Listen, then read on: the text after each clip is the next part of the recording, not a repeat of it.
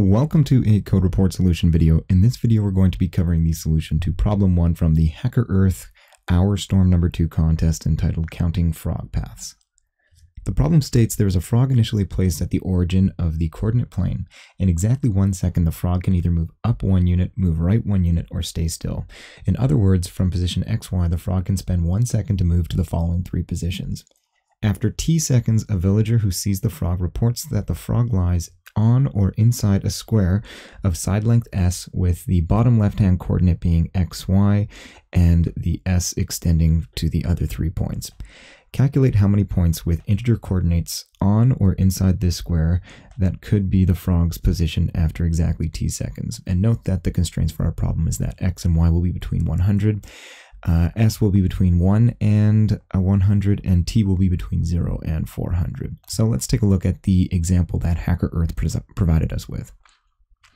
So here is our input example. So 2, 2 is the starting coordinates of our square, 3 is the side length of our square, and 6 is the number of seconds that we have for our frog to move. And HackerEarth kindly provided us with a visualization of this, and it looks as follows. And the red dots represent where the frog can get to in 6 seconds. So note that once again, the frog starts at the origin of our coordinate plane.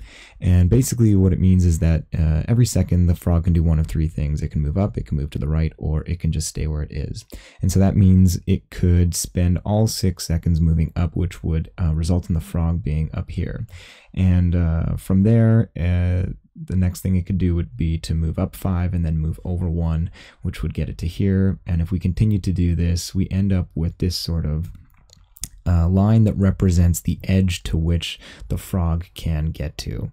And because it can also use an operation to just stay where it is, all of the positions to the left of this line are also possible places that the frog can get to. So the other 3 that we're concerned about are the 3 dots here, and the frog locations that are outside of this square we're not concerned with. So our final answer for this problem is going to be 6, because the frog is able to get to the following 6 locations as represented in this diagram.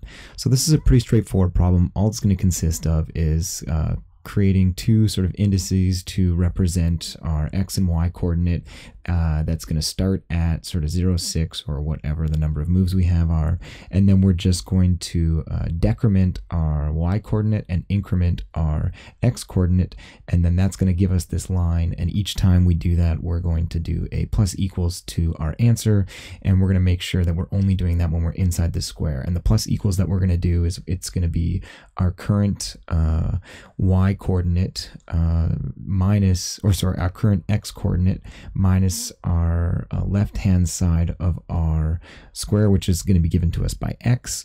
And then we can just do sort of a min and a max in order to make sure that we're not adding these the points outside here if we have a line that goes completely to the right of our square.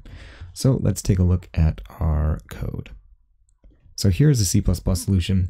You can see at the top here, we're just declaring our 5 integers, which are going to be x, y, which is the bottom left-hand corner of our square, s, the side length of our square, and t, the number of seconds. And then we're also declaring c, which is going to be the number of spots, the count of the spots that our frog can get to. So then on the next line, reading in each of the values for x, y, s, and t. And then we enter a for loop where we're initializing the 2 moving indices, I, which is going to track the sort of x coordinate, and j, which is going to track the y coordinate. So I is initialized to 0, j is initialized to t, and then we're going to do this while I is less than or equal to t, and we're doing a pre-increment on I and a pre-decrement on j. And so then we're checking if our moving y coordinate, which is j, is greater than or equal to y or less than or equal to y plus s. That means it's in or on our square. We can do a plus equals to c.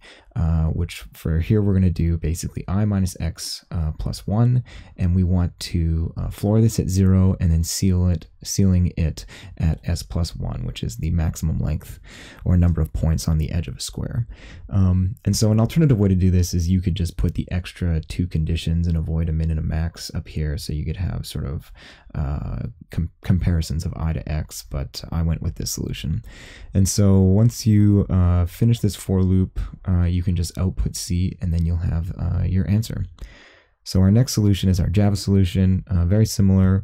The biggest difference is how you read in the input, and it takes up a few more lines here, but the for loop is very similar. So once again, our 2 moving indices I and j set the same way, pre-incremented and pre-decremented the same way, and the only thing that's different in here is our min and max function, which you have to get from the math library. So it's math.min and math.max, and then on the final line, you're just outputting C again. Moving on to our Python solution, this is probably the most terse solution of all of them, reading in our x, y, s, and t on the first line, then setting our j outside our loop, and also setting c, which is going to be the count of the number of positions our frog can get to, and then we have our for loop, our if condition, and then our plus equals to c using the min and max functions, and then also at the tail end of each iteration making sure that we decrement our value j. And our final bonus solution is a Kotlin solution. So this looks pretty similar to the Python solution when it comes to reading the input. And note that we have 2 different sort of type inferences here, val and var. Var is for variables that are allowed to be modified, so mutable types, and val is for variables that are immutable, so that you can't change once they're set. So this is sort of the equivalent of if these were auto, all 3 of these were auto in C++, val would be const auto, and var would just be auto without the const. And then we come down here to our for loop. It's pretty terse syntax, and we have a similar if and min and max lines when you compare them to the C++ and Java solutions. And on the final line, we're just outputting our value C. So the last thing to talk about is the time complexity of this problem, which is going to be linear in our number of seconds that we have. As always, if you enjoyed this video and found it helpful, hit that like button. If you want to see more, make sure to hit that subscribe button. You can follow me on Twitter for reminders 30 minutes before contests start, and you can find all of the code shown in my videos on my GitHub page. Thanks for watching, and I'll see you in the next video.